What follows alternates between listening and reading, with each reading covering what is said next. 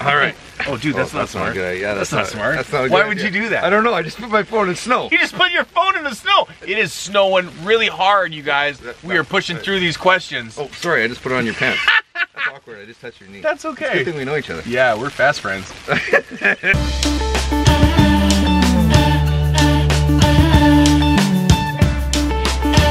Thank you, Lego Man 4223. You see that? Page 1. What's your favorite? Oh my goodness. Lego Man 4223. Let's see. We've got original, we've got lightning, we've got, oh man, is that Kendo?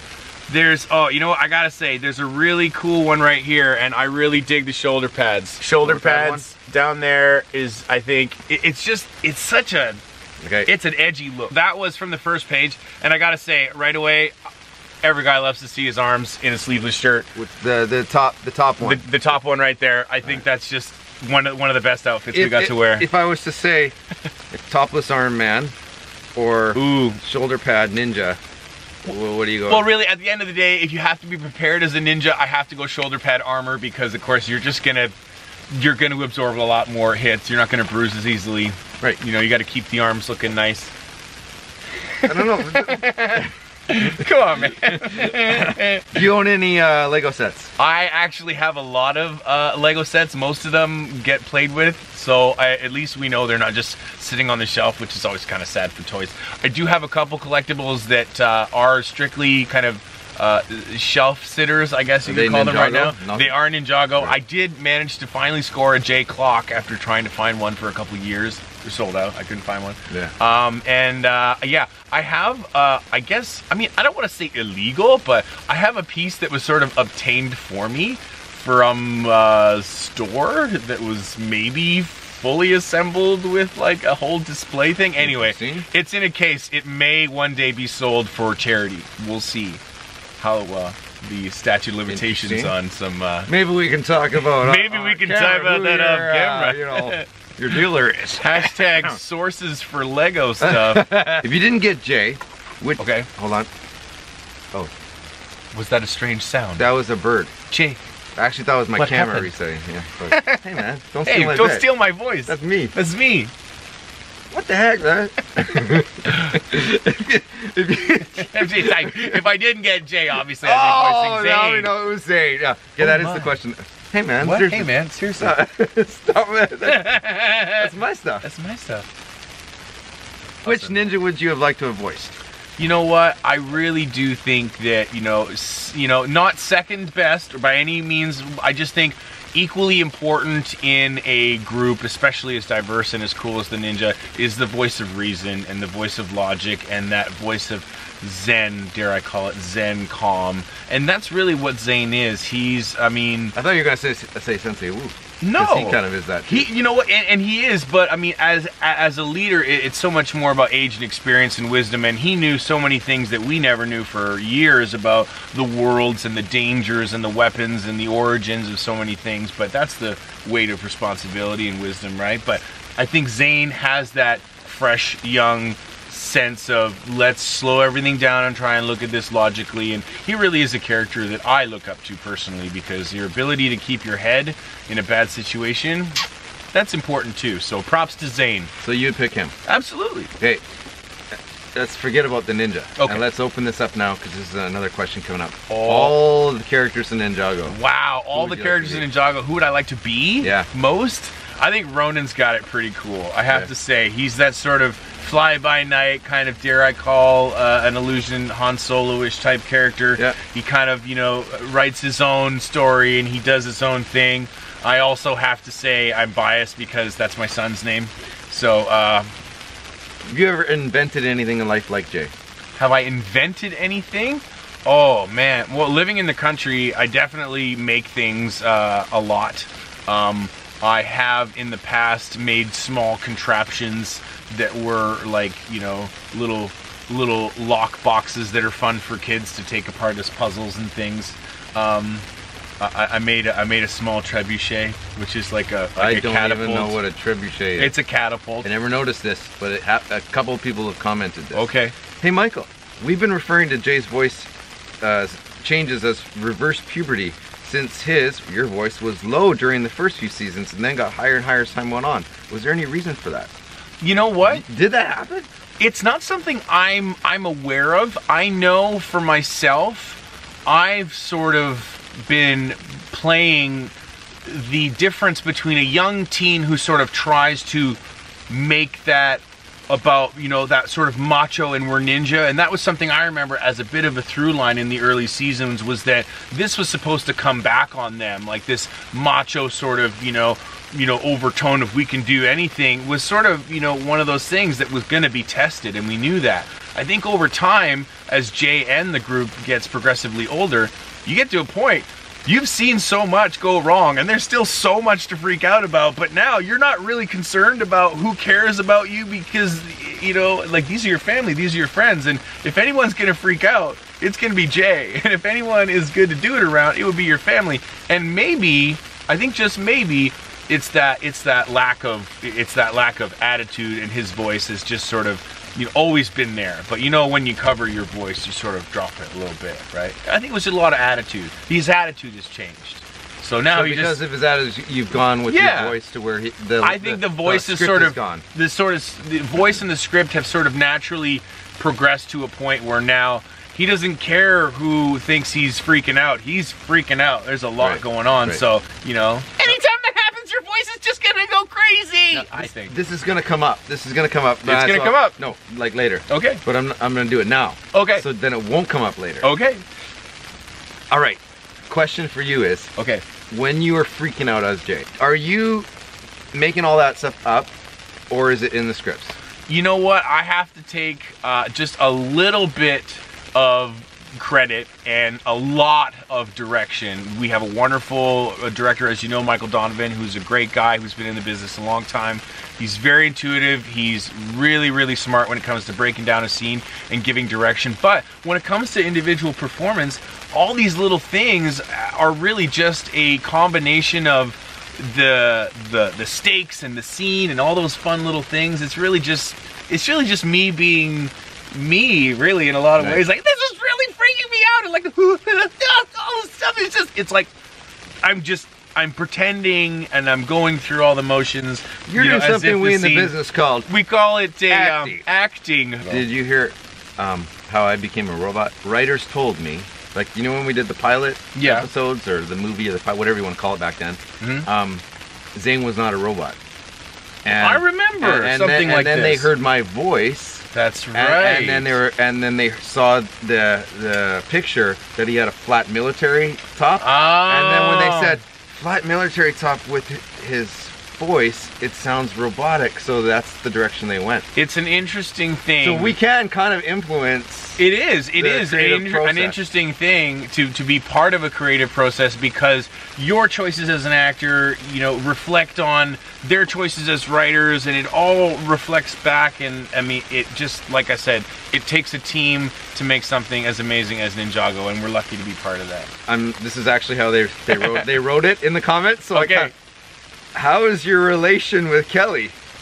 My relationship with Kelly. No. Relation. That's what well. Yes, they said relation.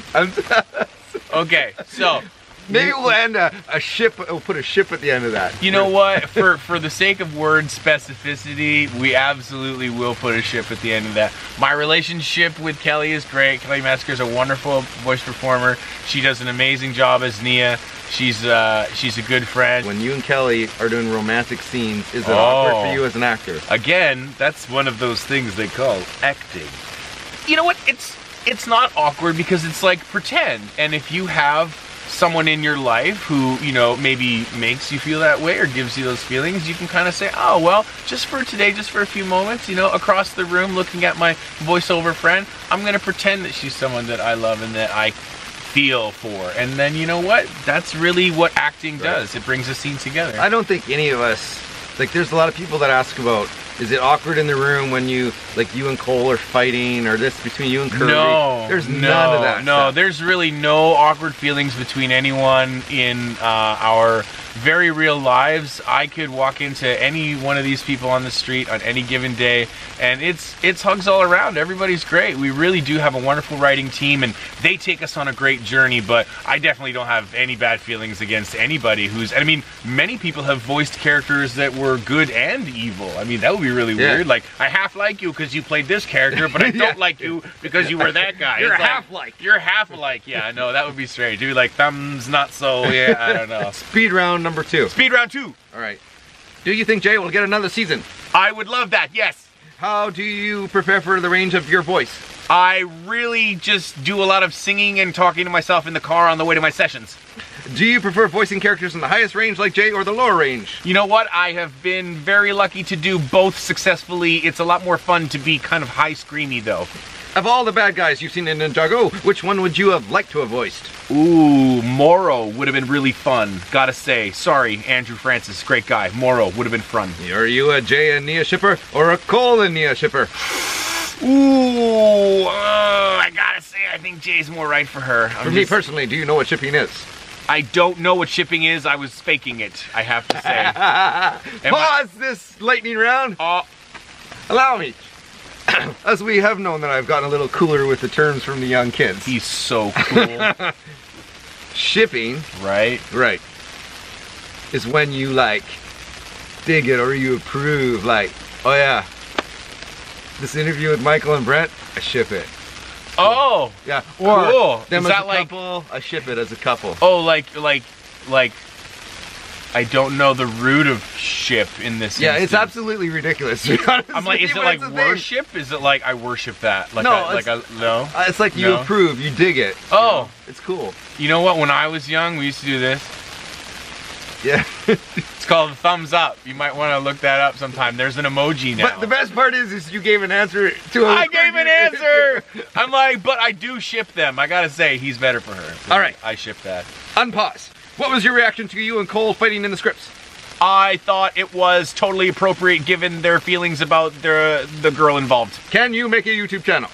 I totally could, but really there's this thing called free time that sometimes adults don't have. Yeah, it takes a Love lot you. of time. They don't know that. He works incredibly hard. You guys are lucky as a following to have someone as dedicated as Brent Miller. Small applause. Well, actually, you better put this in the video. I'm going to see this golf clap, aren't I? You're doing a lot of really awesome stuff. Props to you. Okay. All the fans, props to Brent. I just wanted them to be able to meet you guys. When I was a kid, man, like I would have loved to have been able to ask questions to people I looked up to. Absolutely, yeah. So, anyways, I'm glad that you guys get to finally meet him. I was saving him. Otherwise, you would have just like watched and then never watched again. Oh, we saw the ninja. Let's go. But who's the fast-talking weird blue guy? I saved him. Yeah. It was on purpose. All right. Great. Favorite part about playing Chet in Twilight? Oh man, I got this. You're on the back of a Harley. I rode a really awesome motorcycle. I have always loved motorcycles. I rode a motorcycle in my private life for many, many years before becoming a dad.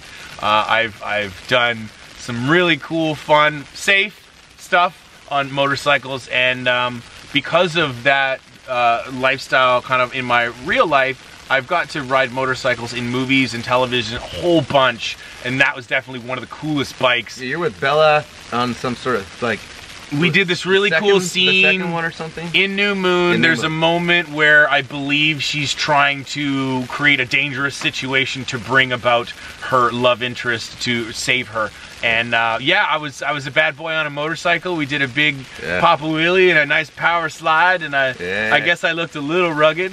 Did you do the papa wheelie and the power slide yourself? I would love to take credit for that. That would be stuntman David Jaycox, and then there was an entire rigging team that built a huge robotic arm slide that was, of course, as you can imagine, painted green. Right. So you did do it, right? Yeah, I did it. Totally did it. I totally did it. Totally. I did all that stuff. Okay, we're going real fast because we're running out of time. Real fast, lightning round 3, go! In real life, what ninja would you be in a live action? I'm Jay. Sorry. Yes. What parts did you try out? No, never mind. Wait, did you try for all the parts in Ninjago? I did. I actually read for Kai, and I read for Cole, and I read for Zane, and I read for Jay, who was originally, spoiler alert, / I guess fan fact, he was originally named Ren, if you can believe that, guys. No, they can. They probably already know that. Cool. They're pretty you guys are so smart. What was it like being on the set of Warcraft and playing the Dwarf King Magni? It was amazing, but hard on my back. Why? I had to sort of shuffle in this very tiny posture. I was super compressed.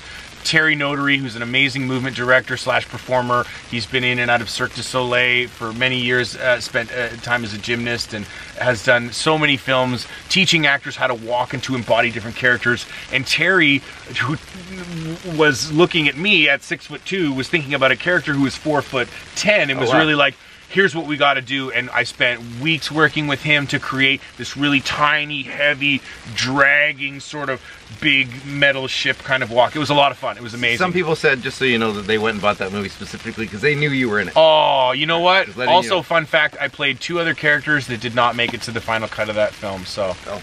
Have you ever been emotional in a session before, like when Nia was dying? Oh, so many times I've had real cries, yeah. Yeah. Really? Yeah. Yeah. Really? Really? Really? No? No. There's a little bit of ice in his heart, everybody. No, I've never. Really? I've actually once or twice been like, wow, I was really touched by that. Yeah, of course. Oh, no. Yeah. Not me, man. Oh, good for you. Good for you. You're the one with the beard. He's cold. What does a beard have to do with anything? Well, you're supposed to be really manly. Like you What? You're a really manly man. They don't know this, but you're like farm boy man. There's some ideas and impressions about what a man is out there. I just say be who you are and don't worry about it. No, but you are manly. Come on. Okay, we're supposed to be rushing this. Okay. You're bad at interviews. If you could ever go back and hey man. Hey man.